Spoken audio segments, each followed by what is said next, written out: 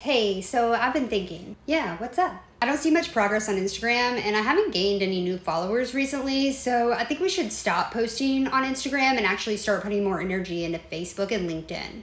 I hear you. I know it's frustrating when you feel like you're not growing, but the thing is that it's not just Instagram that you're not growing on. It's actually across all of your social media platforms. So that tells me that it's not a platform problem and it's actually a content problem. What do you mean by that? You see, if you remember, about a month ago, you and I had a discussion about your video content. And while valuable, we talked about how it lacks clarity on who you're speaking to. That's why for the last month, we've been providing you with some strong hook options and some outlines for your video content. Yeah, but I haven't really had time to look that over yet.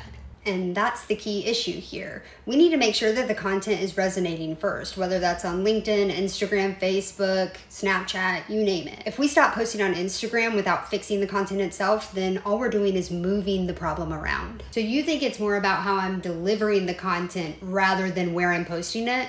Exactly. Once we get the content right, then the followers and engagement will just come naturally no matter what platform you're on. All right, I'm in. Let's do it.